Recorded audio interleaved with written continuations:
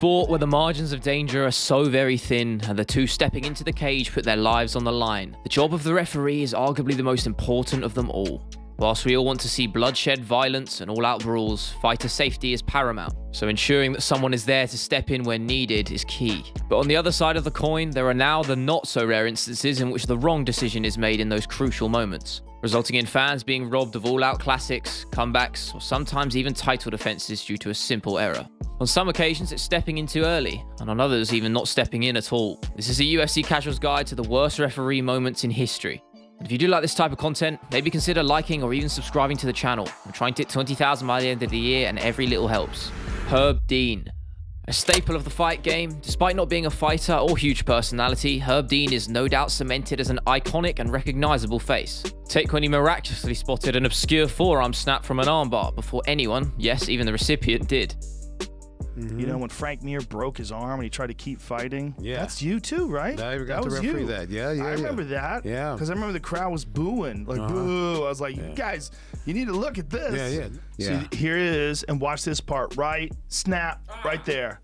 I mean, that is 100% a double break. But with so many years on the job and in the cage, you are bound to make errors. And the one that springs to mind immediately is, of course, his stoppage at UFC 235 between the legend and former welterweight champ Ruthless Robbie Lawler and Ben Askren.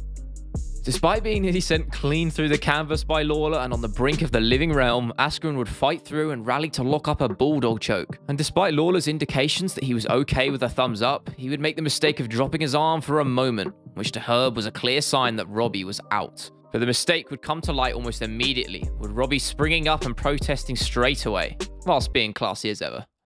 It happens. I mean, he's a hell of a ref. He just made a mistake. In hindsight, it's probably not the worst we've ever seen, but it does feel harsher when Lawler was probably just one more punch from winning the fight. Mario Yamazaki. Of course, this list would not be complete without good old Mario. His job is to protect the fighters, but he seems more interested in living by the creed of Ivan Drago. If he dies, he dies. After being the cause of many questionably late stoppages, his errors would finally reach a boiling point after the future flyweight queen Valentina Shevchenko faced Priscilla Cachoeira. A clear golf inability let the Kyrgyzstani remain dominant throughout, culminating in a beatdown from Mount, with Shevchenko covered in blood, just not her own. And yet, despite numerous unanswered strikes, the fight was not called, much to the disbelief of fans and the commentary booth. Eventually, Yamazaki would step in after an age, just only after the Brazilian had been turned into a bloody pulp. And it would be the final straw for Mario too, as in the post-event press conference, Dana White would lay down the law in a scathing speech, ensuring that he would never work a UFC event again. He said that he was allowing Priscilla to be a warrior. What do you think about that statement? I think it's disgusting. I think it's disgusting. I think he's disgusting, and I never want to see him reffing ever again. You moron, you're in there to protect her from herself. He makes me sick. That guy has no business reffing fights, and I promise you, you're not going to see him again. Kevin McDonald. Any referee officiating a matchup between two light heavyweights is always going to have a daunting task at hand. And even more so when one of them has walkouts like this.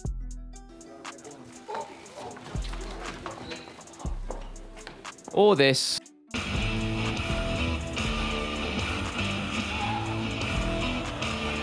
Or even this.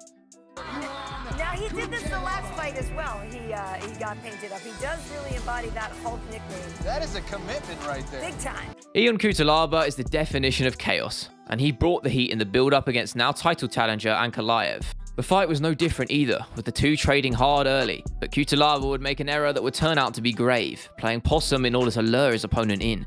Even the commentary team was convinced by the Oscar-worthy performance, one so good that the referee would step in moments later. Now, you can argue that in this case it's the fault of the fighter for flying too close to the sun, but when you look and see that the ref stops him mid-swing of a punch, I think the backlash to this one was pretty justified. As a result, the fight would be ran back, but there would be no more playing possum for Cutelaba this time, as Ankalaev would leave no room for any doubt. Vyacheslav Kiselev.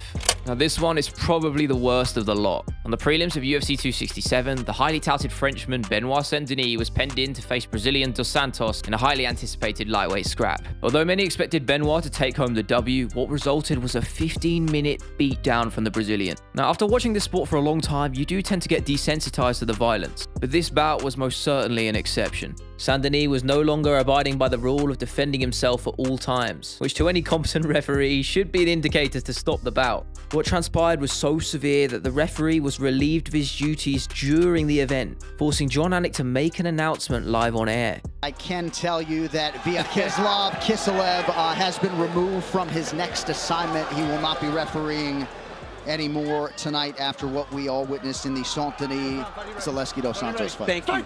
Thank you. As he once did with Yamazaki, Dana White would confront the issue in the post-fight press conference.